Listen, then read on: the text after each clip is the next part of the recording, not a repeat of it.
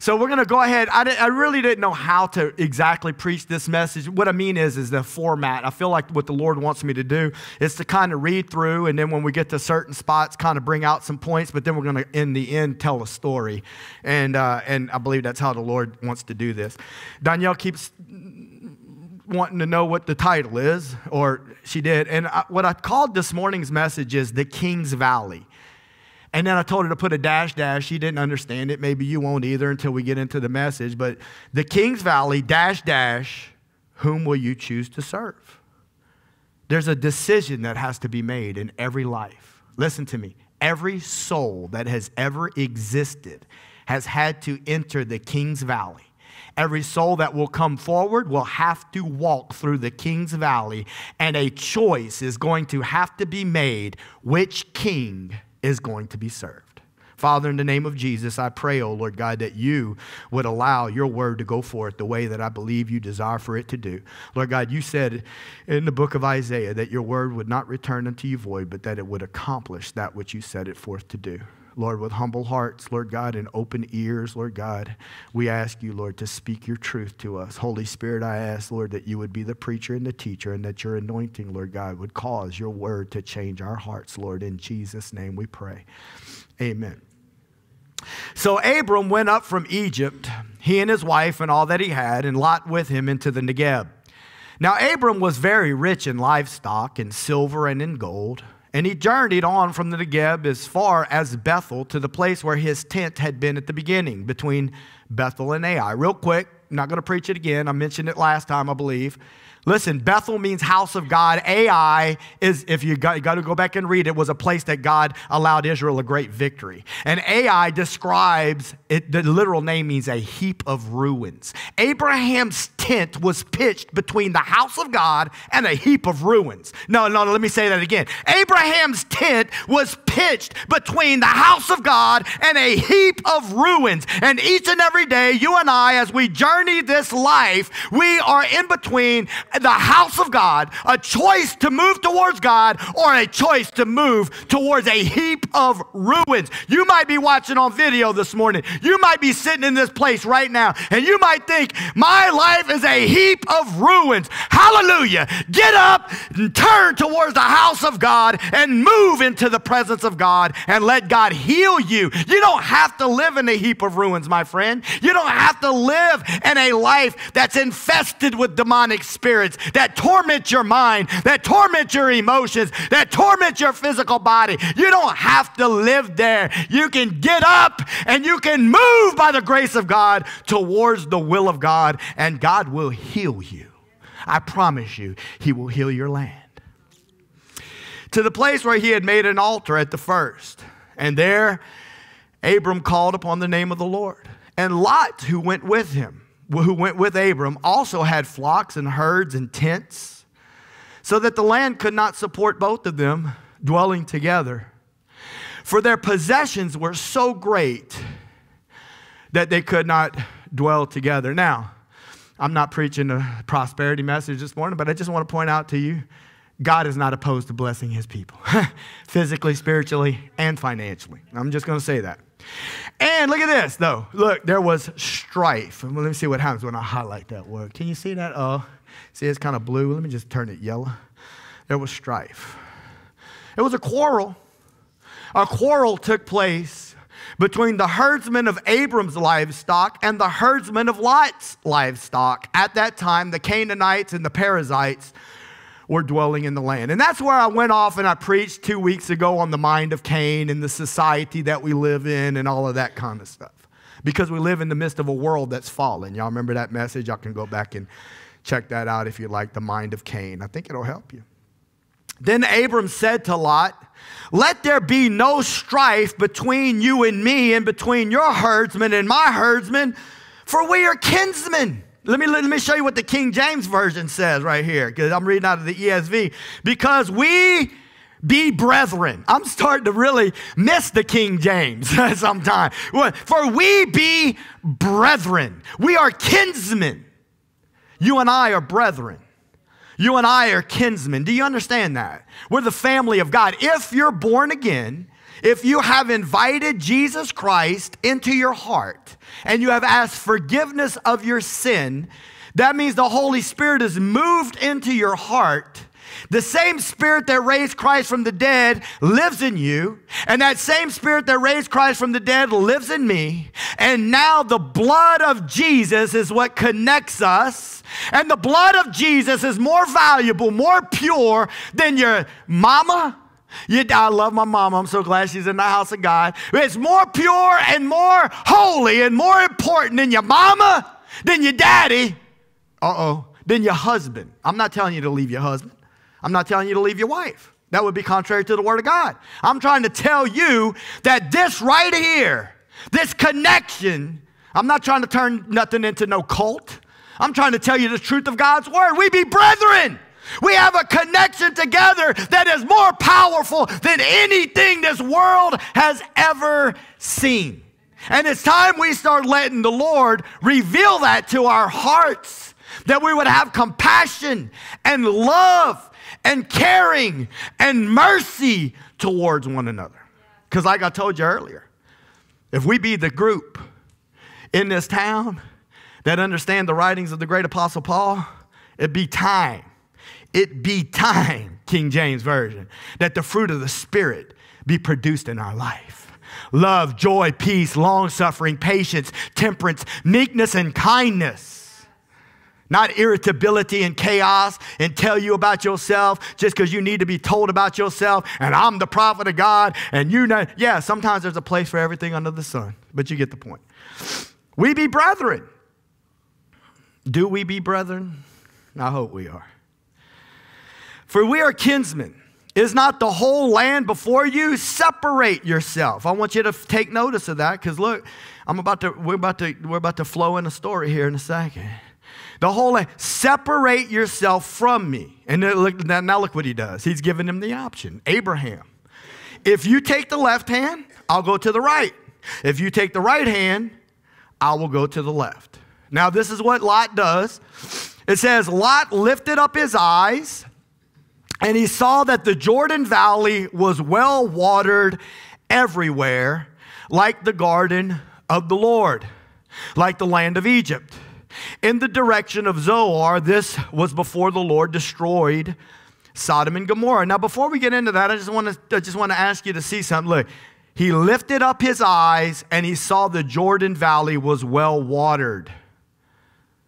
He lifted up his eyes, and he said, I just got to have that BMW. He lifted up his eyes, and he said, I just got to have that new house that's for sale right there. He lifted up his eyes, and he said, I got a better job offer 5 states away with all the benefits package. He lifted up his eyes, and with his logical, sensual eyes and his ears and all of the senses that God gave him so that he could filter out this physical existence, he made a decision. He didn't lift up his heart. He didn't lift up his hand in oath to God. He lifted up his eyes. And the water was there. The grass was green. He was a shepherd. Animals need food. They eat grass. It makes sense. It's a $10,000 raise, man.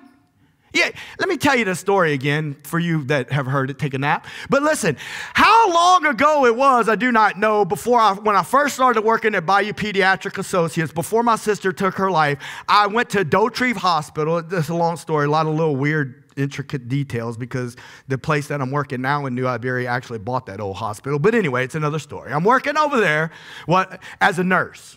Working at night, but I'm a nurse practitioner. They find out I'm a nurse practitioner, they offer me a job. The job entails I'm going to work in a clinic and I'm going to make $10,000 more a year. So I'll start, what every Christian does whenever we're new in the faith and we don't really know how to get a hold of, let me get a piece of paper.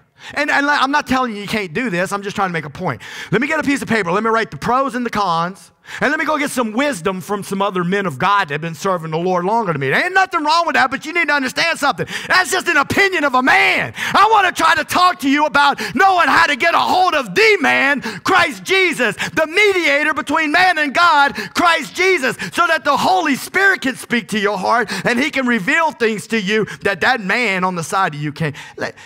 You come to me, by the grace of God, I don't think I'll do this, but you go to some pastors, $10,000 more, let's see here, calculate that out. That means another $800 a month. That means another $80 a paycheck for the church. Bunch of goobly goop right there, buddy. The logic of man's mind says $10,000 more a year is a no-brainer. Do it. Still got to drive the same amount of time. Still got to pay for certain things. So you understand what I'm saying? But it looks pretty equal. So I'll put in my notice. Required a 60-day notice. Y'all just gonna have to hang out with me today. 60-day notice. And what they did was they shoved me off to the other clinic because they probably just, okay, Matt's moving on. But we're gonna let him bide his time. He put in his notice. He did the right thing. Okay. From that day moving forward for the next 60 days, all hell was breaking loose. Chaos, irritation, frustration. And I'm so young in the faith, I can't even catch on to what's going on. It's like the Lord saying, hello, like a woodpecker on my head. Hello, I'm trying to get a hold of you. Just kept moving forward. Till finally one day, I get a phone call from the dude over there. Another problem. Oh, Matt, we're so sorry, man. We forgot to apply for your Medicare number. And you're going to have to work as an ICU nurse for about a month or so. And I'm like, oh, okay. Because, look, by this time, I'm already a little more humble. I don't have a problem working as an ICU nurse, but you're going to pay me in nurse practitioner pay, right? I mean, that's what we agreed to, because I'm not the one that made the mistake. I mean, look, sometimes we got to stand up for what's right. I'm not the one that forgot to file the paperwork. You did that. So what? So now my family has to, suffer? Well, yeah, so I was in the flesh. And I said, okay, well, that's fine. Whatever. I guess I don't have a choice. And I hung up the phone. And then I prayed. Should have been praying a long time ago, my friend. But the frustration got to me and I prayed. I said, Lord, if this is wrong, because it's starting to really, really feel wrong, you're going to have to do something. I need you to cause Dr. Clark, my main boss, to come over here today, because I ain't seen him in a month, because we had 2 clinics. Have him come over here today and have him bring it up if you're going to do something.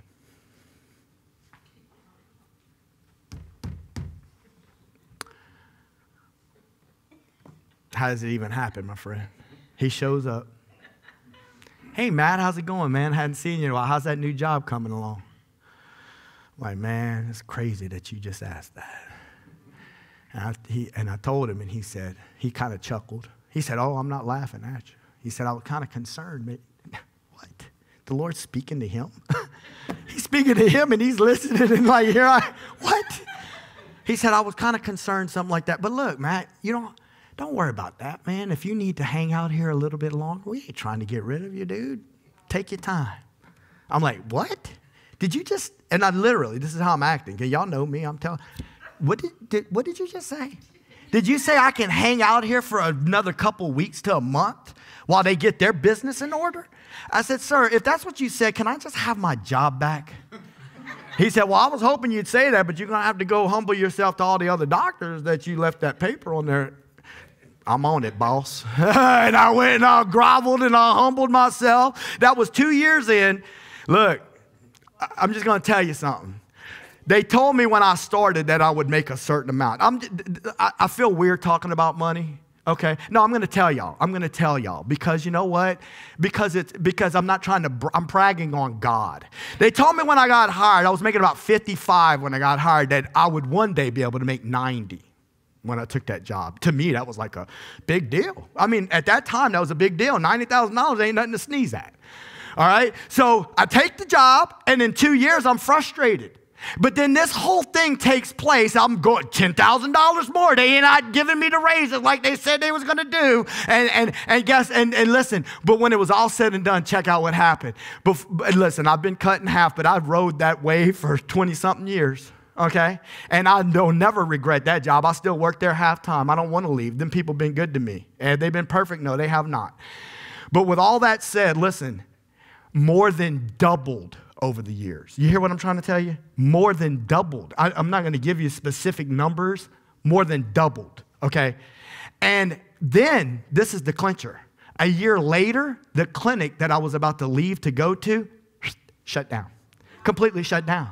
Not even in existence anymore.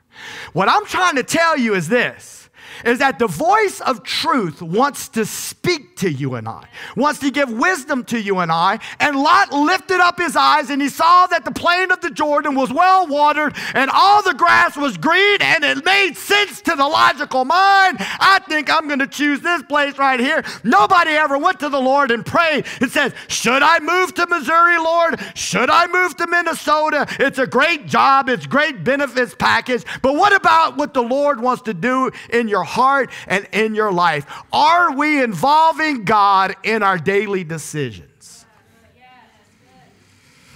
Lot lifted up his eyes. Verse 11, so Lot chose for himself all the Jordan Valley, and Lot journeyed east. Thus they separated from each other. I want you to keep noticing that separation. Abram settled in the land of Canaan, while Lot settled among the cities of the valley and moved his tent as far as Sodom. I want to mention something about this right now. You know, we have a certain concept that we think of when we hear the word Sodom. And y'all already got it in your head. I need you to get off of that. Because if you do, you're going to miss your own problem. You're going to start thinking, yeah, but I ain't never dealt with the sin of Sodom. That's not what's going on here. We need to think about the world.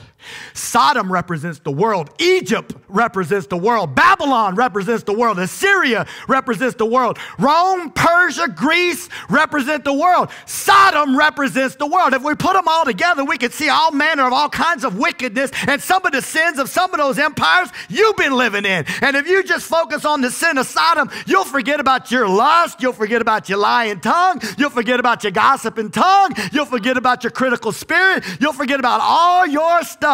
I'll forget about my stuff. That's not what you're supposed to do. We're supposed to look at this and understand that Lot made a decision and he pitched his tent towards the world. Because it's going to cause all kind of untold sorrow and pain. Now the men of Sodom were wicked, great sinners against the Lord. Listen, I want to just kind of share. I'm pretty sure I'll be able to remember this particular verse, 2 Peter chapter 2, verse 8. I want to just go ahead. Look, this is New Testament right here. You understand? Let's go ahead and go to the King James because I like the way they say it in the King James better. I always use literal translations, by the way. But look, and delivered just Lot. Now, this is later on. This is when the fire and brimstone comes down. This is when the Lord judges Sodom. And this is when the Lord, right now where we're in our story is before that. And delivered just Lot, look at this, vexed with the filthy conversation of the wicked. And you know that word conversation in the King James Version talks about a lifestyle. Who's the people you're hanging around with, Christian? Because it's talking about their lifestyle. It's not just talking about their talk. Oh, the talk is part of their lifestyle. They were vexed by the filthy conversation of the wicked. Look at this. For that righteous man, look at this. He was the nephew of Abraham. He was the nephew of the father of the faith. And he was following Father Abraham as Father Abraham followed the voice of God. The word of God says that Lot was a righteous man because he was a follower of the God of Israel before there ever was a nation called Israel. But look, that righteous man dwelling among them, he made a choice to live with them. In seeing and hearing the things he saw, the things he heard, vexed his righteous soul day from day to day with their unlawful deeds. You do what you want, Christian, because look, I'm not your daddy and I'm not the Holy Spirit. I'm a pastor and I love you. And all I know to do is to read it, to ask God to do it in me, and then to communicate it to you. I'm here to tell you this morning the same thing I've been trying to explain to my daughter since they were knee-high to a grasshopper. If you choose to associate yourself with the sinners instead of the righteous. Now listen, I'm not talking about separating yourself to where you never are able to minister the gospel to them. I'm talking about you hanging out with them. Like you think you're going to sit around a table smoking weed, burning weed and talk about Jesus and God's cool with that? You think you're going to sit there bellied up to the bar, supping on some suds and talking about Jesus to your old boys and your old girls and God's cool with that? No. Come out from amongst them and be ye separate, says the Lord. For what does righteousness have to do with the sinfulness? What does light have to do with darkness? God wants us to say, you're still going to run into him. You'll still see him. Hey, dude, what's up? Give him some knuckles. Where you been, man? I say, I'm going to tell you where I've been. You want to know the truth? Jesus changed my life. Jesus changed my life. And look, the more confident you get in the power, amen, give him a hand clap. Come on. Give him a hand clap. Did he change you? Yes. It's all about him. He'll change you. And he'll give you opportunities to share the good news of the gospel. But look, don't let that enemy vex your soul. Amen. All right, Genesis chapter 13. We're just reading through. We're trying to get a hold of this story right here. Look, he says he looked and he chose. Lot chose that for him. And look at what it says. And Abram dwelled in the land of Canaan, and Lot dwelled in the cities of the plain, and pitched his tent toward Sodom. Now, first of all, I want you to know he dwelled in the land of Canaan. We're talking about Abraham, but that's the land that God promised him. I want y'all to understand that. Abraham was hearing the voice of truth. It's still called Canaan right now. Its name's going to be changed later to Israel. You understand? Okay. So Abraham dwelled in the place that God was telling him to go. Amen. All right. But the men of Sodom were wicked and sinners before the Lord exceedingly. And the Lord said unto Abram, I want you to see this. After Lot was separated from him, God starts to speak. Lift up now thine eyes and look from the place where you are, northward and southward and eastward and westward. For all the land which you see, to you will I give it, and to your seed forever. And I will make your seed as the dust of the earth, so that if a man can number the dust of the earth, then shall thy seed also be numbered. Arise, walk through the land in the length of it and in the breadth of it, for I will give it unto thee. Then Abram removed his tent and came and dwelt in the plain of Mamre, which is in Hebron, and built there an altar unto the Lord. God said, lift up your eyes. Look to the north, the south, the east, the west. I'm giving all of this to you. My promise is to you. Why? So that your seed that comes after you will dwell upon the earth. Do you understand what God is saying to Abraham right there? I got a plan, son. I got a plan, and you're part of the plan. They're going to call you the father of the faith. The Apostle Paul's going to say that those that are children of Abraham are those that are of the faith. Abraham heard the voice of truth, and he said, I will go where you tell me to go. And before Abraham could even see it, God was preparing a land where he could create a nation through whom he could give the world Jesus, who would die on the cross, who would offer salvation to those that are lost. You understand? Abraham's making decisions based on the will of God, based on the plan of God, based on the kingdom of God, not based on what his fleshly desires want. Help us, Lord. I'm just trying to make a point. Every last one of us. I'm not trying to say that that's what you're doing. I'm not trying to say that that's what I'm doing every day. I'm just saying, help us, Lord, to make decisions that are more concerned. Seek ye first the kingdom of God and his righteousness, and all these other things shall be added unto you. Did we believe that? If we will mind about his business, do we believe that he will in turn take care of our business? I believe that. I believe that, my friend. Transition into chapter 14.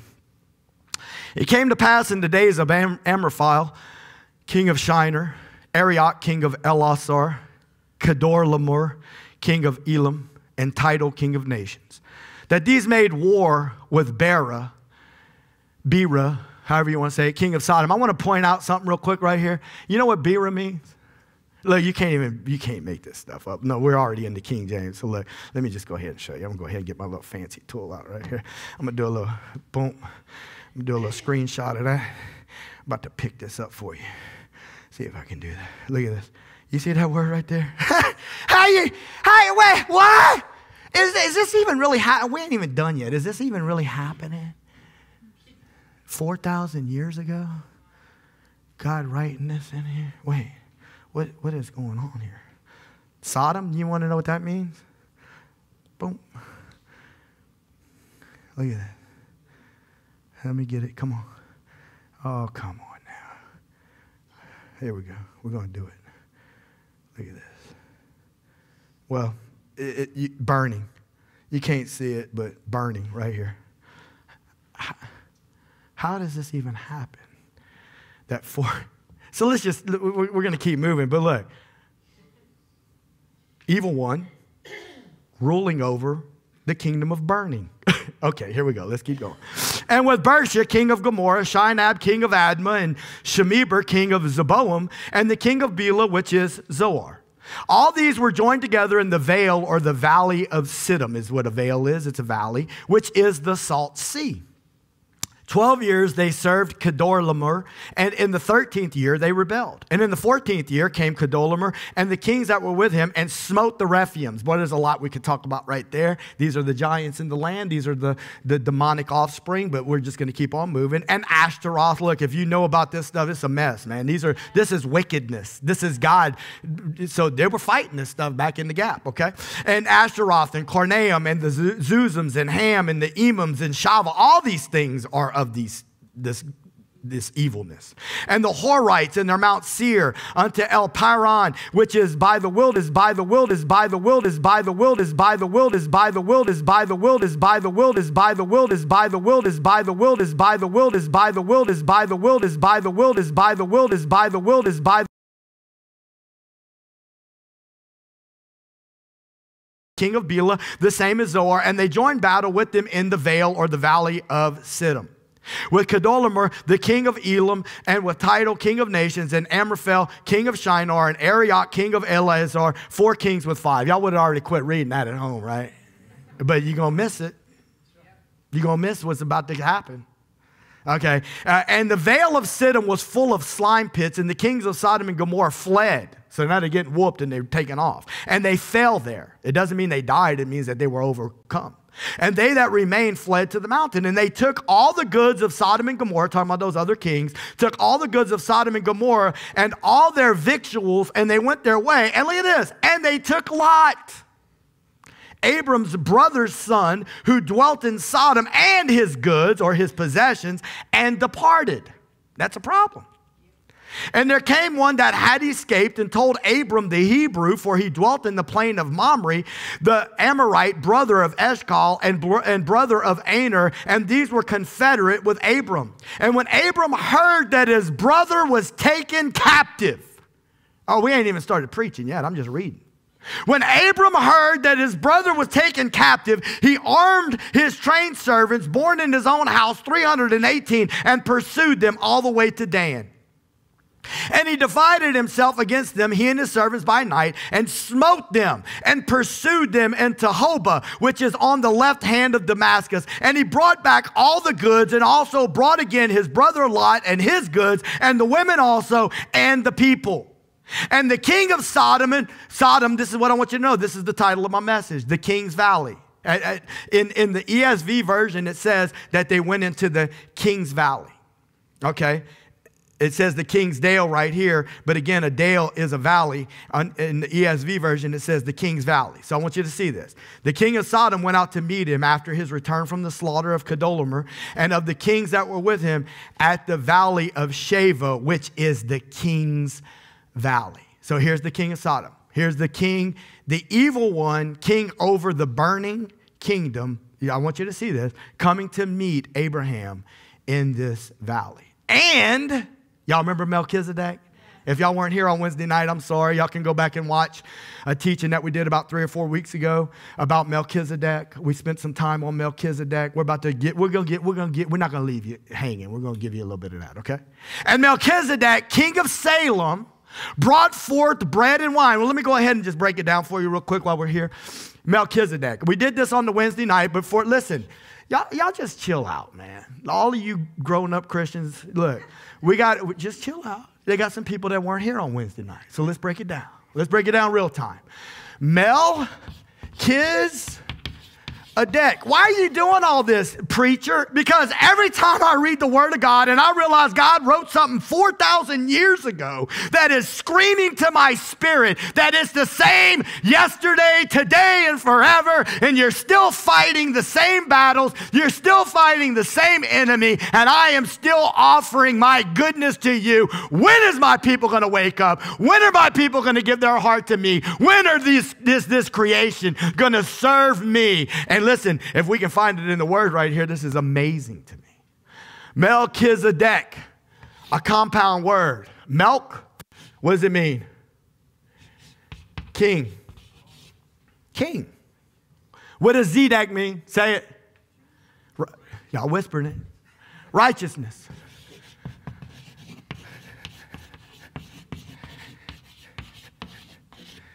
King of righteousness. What was he king of? Salem. What is Salem? Ancient Jerusalem. What does Jerusalem mean? Peace. Wait, hold on, dude. What? Really? Yeah. 4,000 years ago, in the King's Valley, two kings show up. Evil one over the kingdom of burning, and king of righteousness, king of peace, priest of God Most High. Two kings show up in the valley of the kings to meet Abraham, father of the faith, the one who went before us, who heard the voice of truth and followed, making decisions based upon the eternal promise of God. Oh, come on now, church. It don't get no better than this.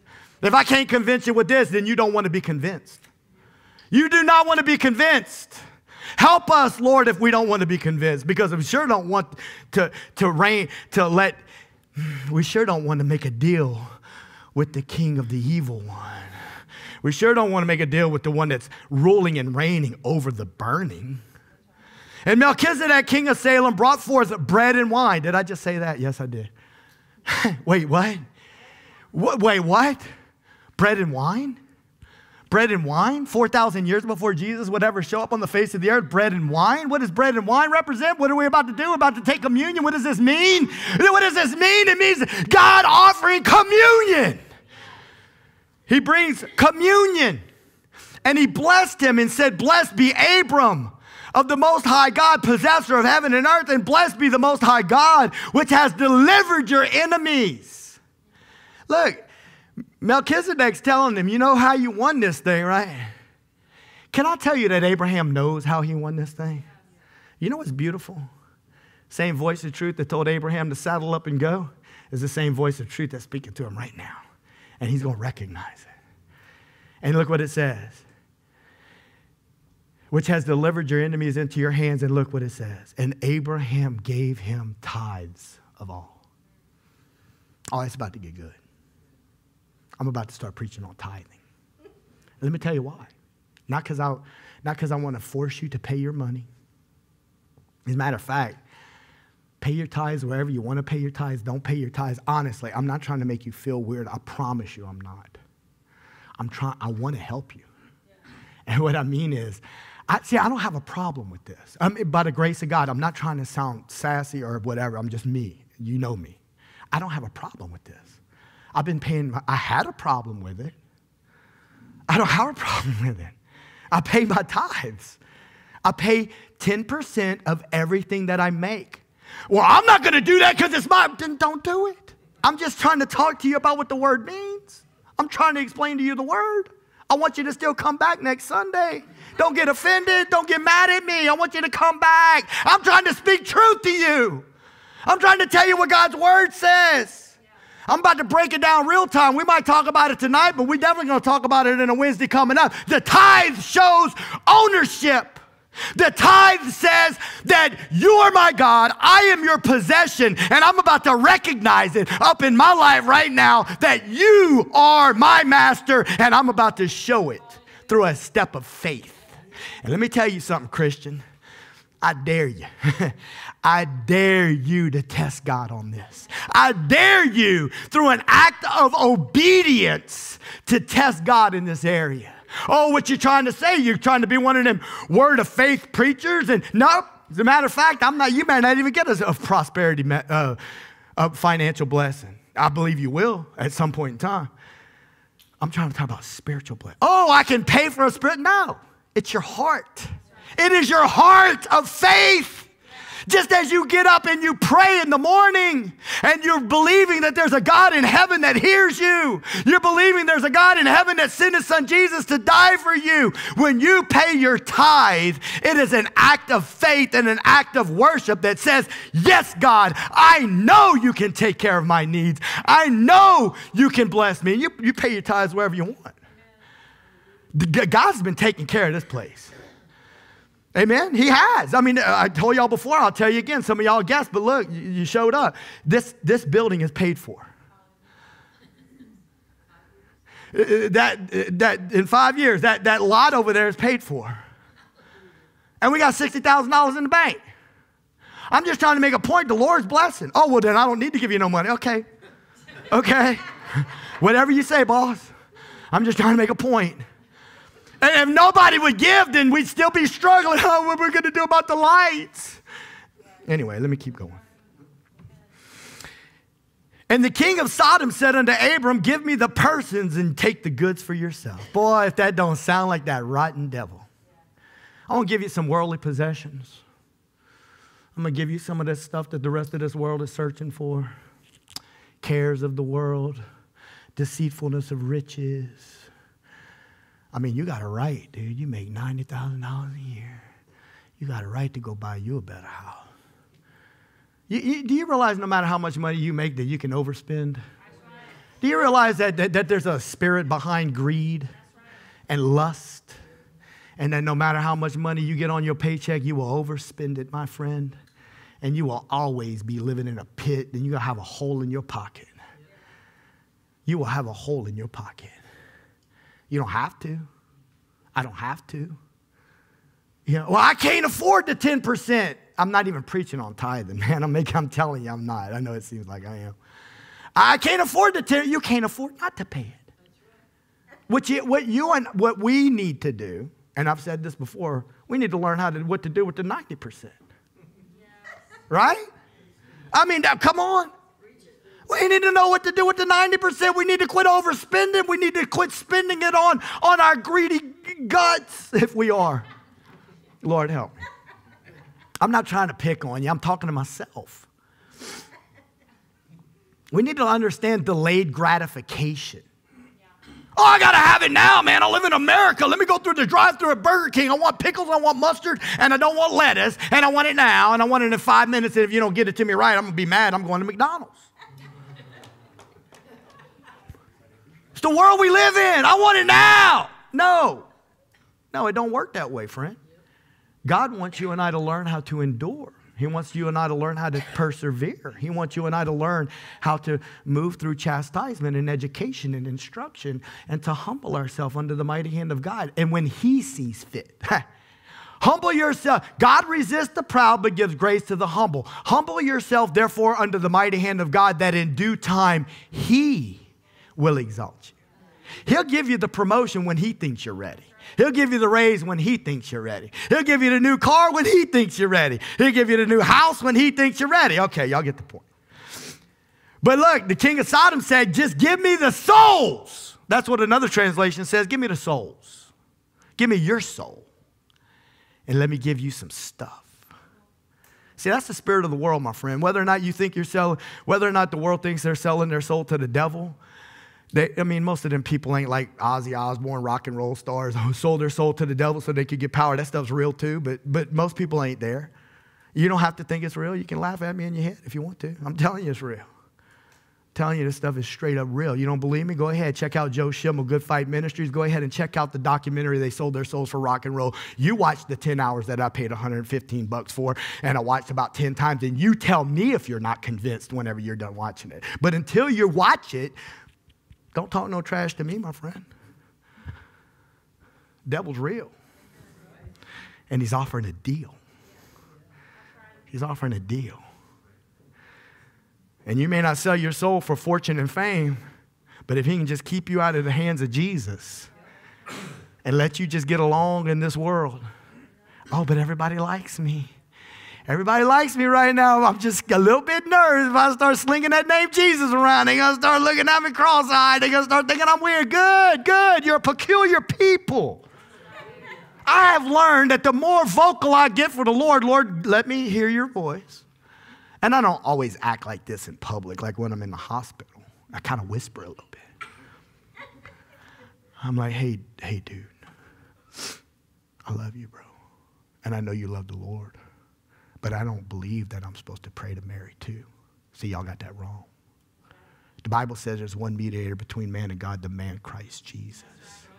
And I said, look, dude, I've been building a relationship with this guy for a long time, ever since I've been over there in New Iberia. I said, look, buddy, the Bible says we're not promised tomorrow. I'm not trying to say something bad is going to happen to me or you. I might not even have a job when I come back on Monday. I don't know. The Lord might move me somewhere else. But if I don't see you again, as you journey the rest of this life, don't be looking to a church, my friend. Don't be looking to a religion. Look for Jesus. Is it okay if I say that? He said, no, I asked him, is it okay if I say that? He said, that was pure. And I said, thank you, bro. And I went and took care of my business. But he's also seen my work ethic.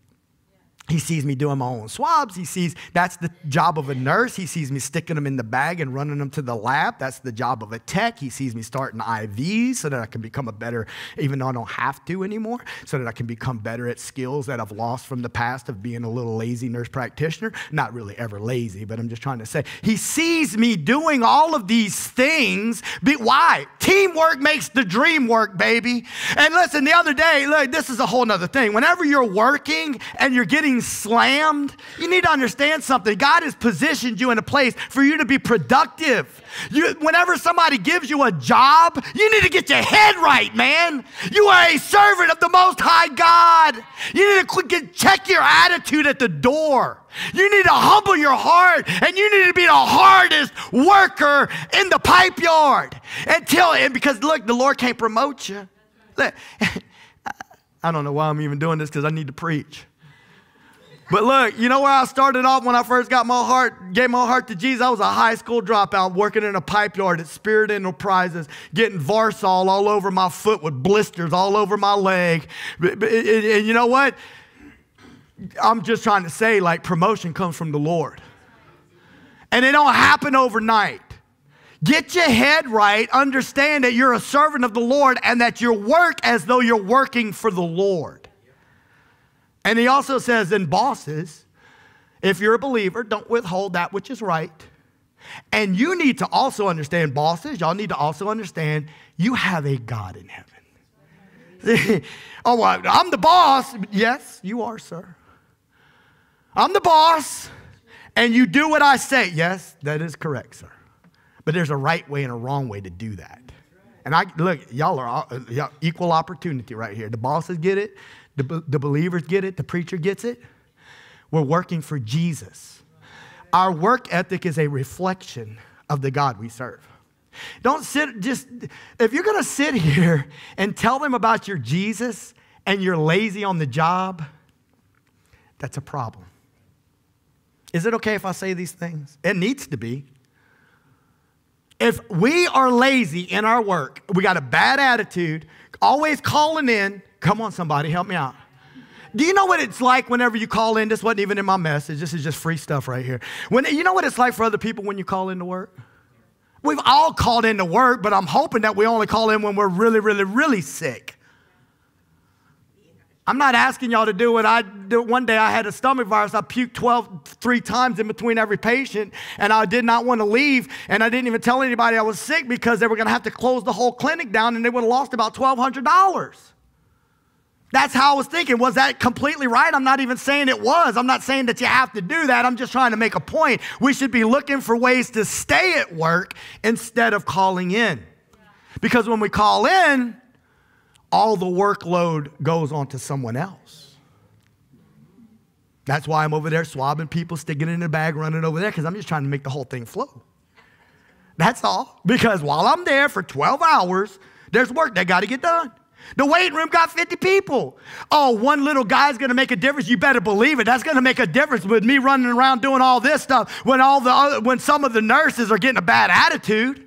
Oh, don't send any more back here. What? I got no choice but to send some people back there. I got 15 people in this place right here, and I got 10 more in the waiting room. I can't physically see all the, oh, I can, but then everything's getting backed up. It doesn't work that way. No, man up, woman up. Did you hear what I said? I said it. Get a backbone. We were praying this morning. Give us tough skin but soft hearts. Tough skin but soft hearts. Man up, woman up, and take a little bit more on your plate. And if we would all do that, teamwork makes the dream work, my friend. But if we all get a bad attitude, oh, the boss don't love me, or this company stinks, or blah, blah, blah, and we over there by the water cooler sipping our water, bad attitude, that is not Christianity, my friend. Now, listen, we all fallen short, and I've fallen short too. I'm just speaking the truth to you. This is the truth, all right? I believe it is anyway. And if it steps on our toes, Lord, help us. He said, give me the purses, take the goods. And Abram said to the king of Sodom, I have lifted up my hand unto the Lord, the Most High God, the possessor of heaven and earth. Aren't y'all glad we got some sweet people like Mary with her message and that y'all ain't got to listen? We're going to start letting other people preach, amen? So that I'm not so hard, like, oh, Lord, he preaches so hard. We got sweet people like Mary, and Angie's different, and praise God. Thank you, Jesus. Keep sending more people. But it's stuff we need to hear. That I will not take, look, this is Abraham. I will not take from a thread even to a shoe latchet, and that I will not take anything that is thine. He's telling this to the king of Sodom. Look at this. He said, I will not take anything that is yours, lest you should say, you have made Abram rich. Oh, no. For those of you that just came in, this is the king of Sodom. I just want to let you know his name is Bera. That means evil one. And he rules over a kingdom, Sodom, meaning burning. We've already broke that down. And Abraham's meeting in the valley of the kings with two different kings. One is Melchizedek, king of righteousness, king of peace, priest of God Most High. And the other one is king of the burning ones. And he's the evil one. And Abraham says, I'm not going to take anything from you because you're going to try to talk about you made me rich. No, because look at this. Only that which the young men have eaten. I'm going to do the right thing. See, there's right and there's wrong. Right? You can't go around expecting. Okay, let me just stop. And the portion of the men which went with me, Aner, Eshcol, and Mamre. All right. So now we're going to preach. Y'all ready? We're going to preach. In chapter 13, verses 8 through 18, Abraham said, let there be no strife between us. Now that word means a quarrel was taking place. It means a dispute. It means a fight. And it's the same definition. It's not the same word because this is Hebrew, but in the lust of the flesh in the book of Galatians. Quarreling, strife, division. You understand? That's the lust of the flesh. Can you not see in times of your life where you've had a quarrel with your brother? With your brother or your sister in the Lord? There's a quarrel that's already, listen, the strife is already existing in the scene. It says strife was taking place between the herdsman of Lot and the herdsman of Abram. So the strife was already there. Don't think that they weren't feeling it. Sometimes you walk into a strife and a quarrel and you can feel the tension that's in the air. But Abraham said, let you and I not have strife between us. Why, Abraham? Because we're brothers. There ought to not be strife between us. We're the house of God. I'm preaching to the preacher. There's been times in my heart whenever people in the church have done certain things and it's irritated me. And there's parts to me that want to say, dude, grow a backbone. Or come on, mama, get over yourself. That's what I want to say, and I probably have said stuff like that. And it's true. Get a backbone. Come on, mama, get over yourself. Get tougher skin and a softer heart. Yeah, all that's true, but guess what? If my heart is getting hard, it's not coming out with love. And it needs to come out with love because they need to know that I love them. They need to know you love them. They need to know that we're brothers and we're sisters. There needs to not be division in the body of Christ. He says, let there be no strife between us because we're brethren. I thought about this psalm. Let me go ahead and turn to it real quick. Y'all just bear with me. I don't get too many times to preach. Psalm 133. I love this psalm. Behold how good and pleasant it is for brethren to dwell together in unity. Oh, man. It is like the precious ointment or the oil upon the head. See, it's hard for us to connect to this because we weren't ever there. The priests were anointed with oil. The kings were anointed with oil. Oil is the type of the Holy Spirit. It's like the ointment or the oil upon the head that ran down upon the beard. It goes from the head to the beard, even Aaron's beard. There's something here. Theologically, there's something big. I stayed up late last night and I found a lot of it, but there's more to dig out of this. Listen, this ain't just a high priest. This is the first high priest. I'm talking about Aaron. All the other high priests came from him. In that sense, he's a type of Jesus. Even though Jesus comes from the order of Melchizedek, this is a type of Jesus. Okay. And listen, what is the heart of Jesus? Love, compassion, unity. It went down even on the skirts of his garments. And so we see in this passage of Scripture, Abraham says, let us not have strife between us because we're brothers, we're kinsmen, we're brothers in the Lord, we're saved, and we have a relationship with Jesus Christ, and there's supposed to be unity, not division, because when there's division and disunity in the house of God, the tension is in the house. Right? The tension's in the house, and when people walk in, they don't feel the love of the Lord. They don't feel the presence of God because we're just all thrown off and we got our own little cliques and we're divided against each other instead of us truly loving one another. And we need a work of the Holy Spirit to do that in our heart. Amen? I mean, because you're not going to muster it up yourself, my friend. He and Abraham had strife, and it ended in division. Remember that? Abraham made a decision to separate. I've never seen it like this before. When he separates. Now look, what I want you to know is that Abraham has discernment right here. I believe that. The strife is already there. It's between the herdsmen, and he can sense it. He can sense it, and he says something bad's about to happen, and he goes to Lot, and he says, listen, we don't need strife between us. Why, Abraham? Because we're brothers. Yeah. We're kinsmen. So look, let's just go ahead and go our separate ways. And then he does this. He says, you choose for yourself what looks best. If you go to the right, I'll go to the left. If you go to the left, I'll go to the right. Yeah, that's the word of God right there. That's the book of Romans right there. That's prefer your brother over yourself. I'm just going to leave it like that. Do we do that? Do we prefer our brothers and sisters over ourselves, or do we take what is best for us first and let them have the leftovers? That's another story for another time.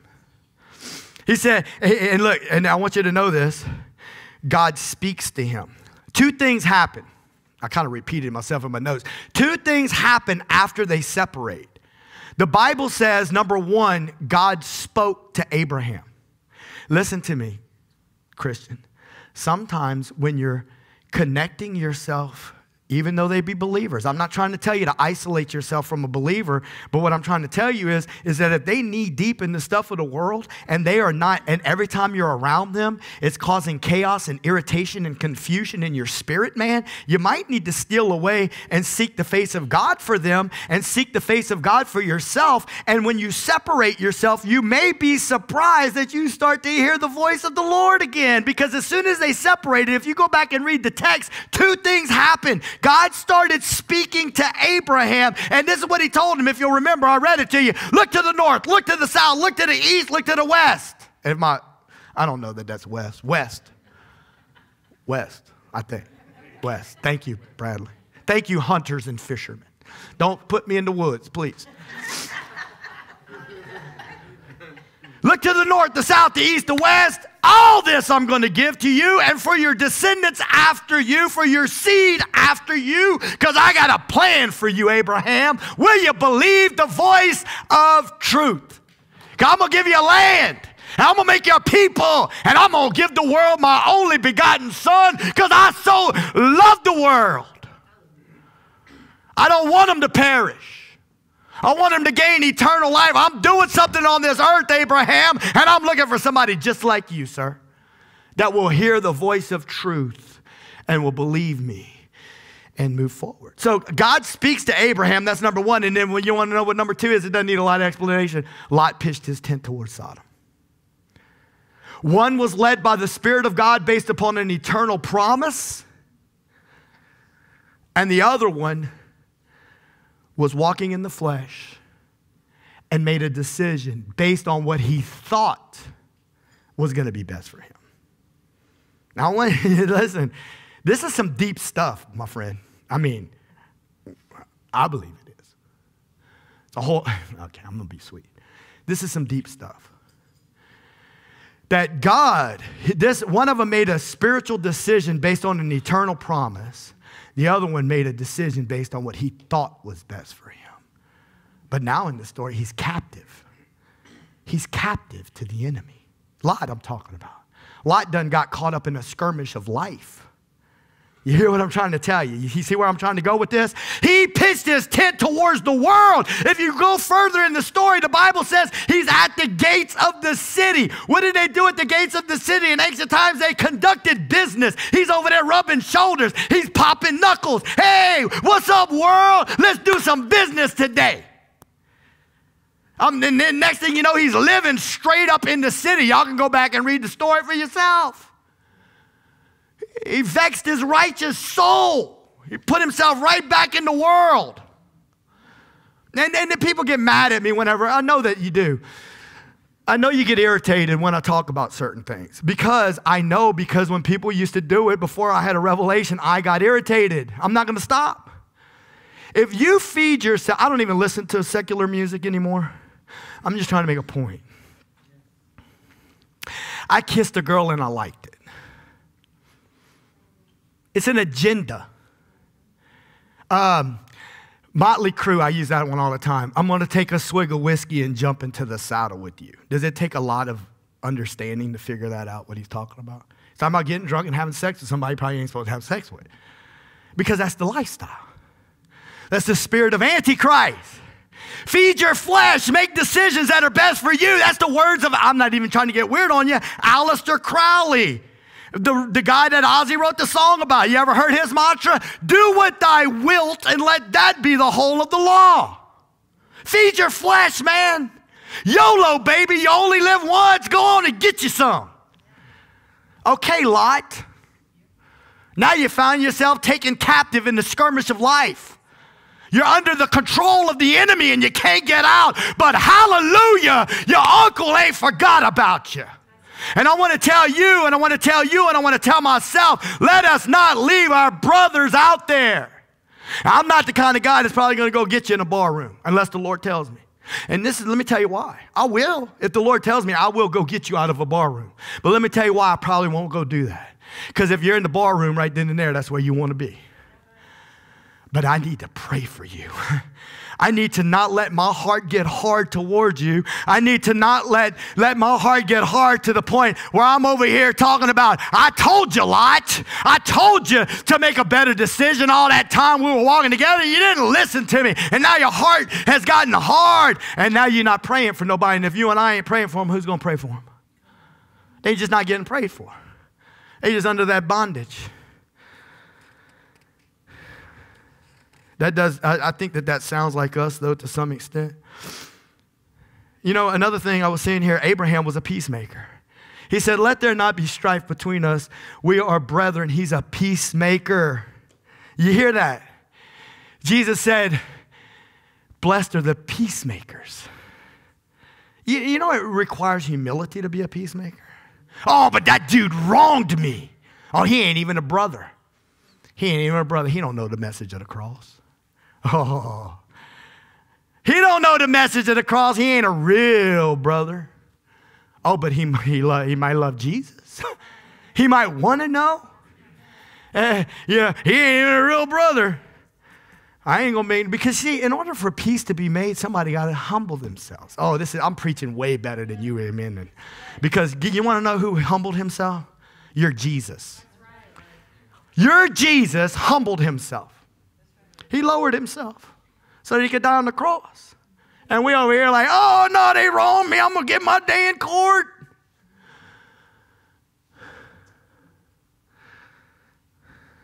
Lord, help us. So as soon as Abraham hears it without questions, he prepares to go to battle for his brother. His plan is to rescue Lot. My question is, what do we do when our brother's in a bind? I'm talking to myself. I'm trying to stir you up so that we understand when our brother's in a bind. Listen, I've got people in my family that my heart has softened towards in the last week. People that have done me wrong. I'm just going to be real with you. In the real eyes of the world, I got every right to hold them in contempt. Y'all know what I'm talking about because y'all do it too. Don't try to act all holy up in here. Oh, no, but you don't know what they did to me. Okay. Well, do you know what you did to Jesus? Father, forgive them, for they know not what they do. Bitterness will ruin your relationship with God. Bitterness will fester like a poison on the inside of your heart, and it will intertwine itself in the very spiritual DNA on the inside of you, and it will start to choke the life of God out of you. And you won't even know it.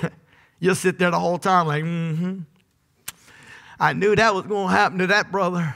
Look at him now. And there's some truth to that.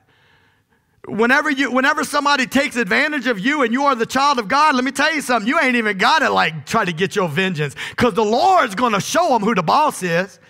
But what my heart needs to be is, Lord, please have mercy. Please have mercy. And not like, Lord, please have mercy because I know that you told me if I pray for that brother, you're going to heap hot coals of fire on his head. No, that's garbage. Oh, no, that's the word of God. But that's God's decision if he's going to heap hot coals of fire on their head. My heart needs to be, Lord, you've had mercy on me. How you going to get forgiveness if you ain't forgiving? That's some hard stuff. Huh? Some good stuff, though. It'll set you free. If we start being obedient to the word of the Lord, I'm telling you right now, grace will flow and you will get set free. Amen. So what do we do when we see a brother in a bind? After the battle, the king of Sodom comes to Abraham, and suddenly the story is interrupted with this new character named King Melchizedek. King of righteousness, king of Salem, meaning king of peace. And in order to really appreciate this, we need to understand that this is before there was an Israel. This is before there was a tabernacle, much less a temple, before the Levitical priesthood, before the sacrificial system. And this king, king of righteousness, king over peace, priest of God Most High, he serves the God that created heaven and earth. It is impossible to think that this is not a purposeful comparison to show us that this king is a type of Christ at the very least, and may actually be a manifestation of Jesus on the earth at that time, and that this story is revealing to us, this is the important part of this message, that there's an age-old spiritual truth on the battlefield of life. You will walk through the valley of the kings.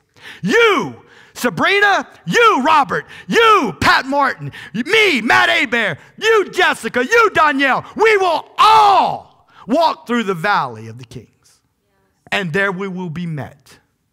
We will be met with the evil one that rules over the burning, and we will be met with King of righteousness, King of peace, priest of God Most High. They will meet us there, and there will be a choice to be made. Who will we serve? I'm not talking about a VBS little Bible school day. I raise my hand on back and that ain't serving the Lord. Man, I used to love Lance Rowell. I learned a couple tricks from old Lance Rowell. That's that dude that used to carry the cross and went with him to Bourbon Street, all that stuff. I heard somebody say, oh, I love the Lord. He'd be on Bourbon Street. He'd be on Bourbon Street holding that cross, telling people how much Jesus loved them. And they'd walk up, I love Jesus. I was raised in the church. He's like, what you doing with that beer in your hand, man? Dude, come on, put your beer down, get your knee, get on let's give your heart back to the Lord. Let's get right and help me minister Jesus. Boy, why, it's not that big of a deal. You are living in the midst of the world, dude. You're pitching your tent in Sodom. Oh, you preach too hard. No, I preach truth. It will destroy you if you continue to keep yourself connected to them. They are not us. We are not them, but let us love them and let them see something real. And at the same time, I've seen people come back and say, dude, thank you so much. I was raised in church, man. I don't even know how I ended up here. And he'd say, praise God. Let's pray, brother. Let's pray that God does a work in your heart. You see what I'm saying? Like, that's the thing. That's the thing. Who are we going to serve? Which king are we going to choose? Both the enemy, Satan, and Jesus are offering an agreement. One's offering communion. The other one's offering, man, you can live an easy life in this world. You just go ahead and play the game, my friend. You can even go to church. I'll even let you go to church.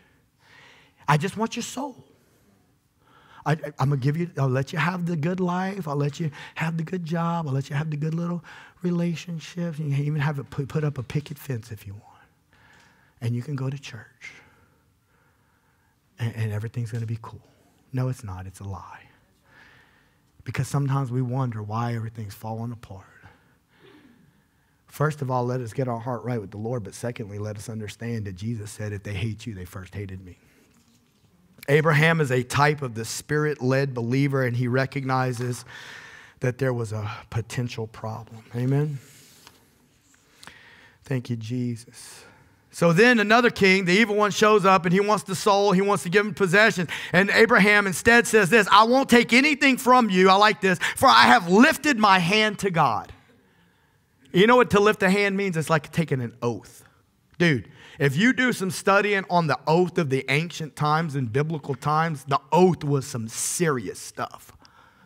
You don't break an oath. When you take an oath, you don't break an oath. Abraham said, I've lifted my hand to God. I ain't about to lift my hand to you too. You're going to turn around and you're going to say, you blessed Abraham. No. I serve the God, the creator of heaven and earth and all that in it is. That's who I serve. Instead, he turns around and he pays a tithe to the King of righteousness. The 10th. I want to say this, and I'm going to try to build on this because, listen, I stayed up so late last night because I was loving this stuff. And it's going to take me time, though, to unpack it. The 10th shows ownership. God took Levi. You got to go back and you got to go to Exodus chapter 13 and you got to read through this, and it's all connected to the Passover, and it's all connected to the judgment that God put on the rest of the world, and the fact that the firstborn, he killed the firstborn. You understand that? This is all connected to the firstborn. Who's the fulfillment of the firstborn? His name is Jesus. God killed the firstborn, and whenever he turns around, he says, listen, every beast that opens the matrix, what is that? Talking about a woman's cervix. In other words, the firstborn. Every firstborn of your animals, if it's a clean animal, you're going to offer it as a sacrifice. If it's an unclean animal, you got a choice. You can either offer a clean one or you can break its neck. But the firstborn belongs to me. And as far as for you, I'm going to take as my firstborn the whole tribe of Levi. They all belong to me. Instead of taking your firstborn son and pulling him out of your house, because that would be mean. That'd be like that witch in that fairy tale. Okay, whatever that was. I don't remember. Okay, I knew there was something like that out there. Instead of me taking your firstborn, I'm just going to take Levi for myself. But what I need you to do is I need you to pay a tithe. I need you to pay a tithe to Levi because they belong to me. I need you to redeem your own children. You're going to pay some money to pay for your own children. Okay. Because why? Why would you want that? Because I need you to understand that you're my possession. You belong to me on this earth. See, the tithe shows ownership. And it's a way of faith to say, I got you now, God. I see what you're doing. Oh, it's even deeper than that. I'm about to break it down for you in a couple of weeks. We're going to get into it. I'm going to read it together, and we're going to go through it line by line, and you're going to see what I'm trying to tell you. The tithe is about ownership. It's a way for you and I to say, I belong to you. I belong to you. And again, I told you, you pay your tithe where you want to. I'm just saying you need to get on board with that for your own walk. Amen? All right. The tithe is not your choice. Do you understand the Word of God says that? I don't have time to get into that right now, but in the book of Malachi, it says that. The tithe is not your choice. It shows respect. Look at this. It shows respect to God's firstborn. The tithe is interconnected to the firstborn. You got to take my word on this because you might not have studied it for yourself. I'm here to tell you, if you go back and you read Exodus chapter 12 of the Passover, Exodus chapter 13, you're going to start to see that the tithe is showing respect to the firstborn. For Israel, they paid tithe to Levi, whom God regarded as his firstborn. For Abraham, he paid tithe to Melchizedek, a type of Jesus. For Christian, we pay tithe to the house of God that there might be food in his house. We pay tithe in recognition of the firstborn. When we do, we are recognizing ownership. You are not your own. You were bought with a price, the blood of Jesus. We belong to God. He purchased us, and the tithe says that we recognize that. I recognize that you purchased me. I recognize that I am not my own. If you don't like this, then you don't like the Bible. I'm just going to be real with you. If you're having trouble with this right now, I'm just trying to communicate to you what you may be feeling. Again, how many times have I said it? 10. I'm not asking you to pay money to this church. I'm trying to make a spiritual point. It's a spiritual truth. The tithe recognizes ownership. And when we do it, the tithe says, I understand now, God. I understand you purchased me. And I'm no longer my own. I was bought with a price. Praise God. Can I get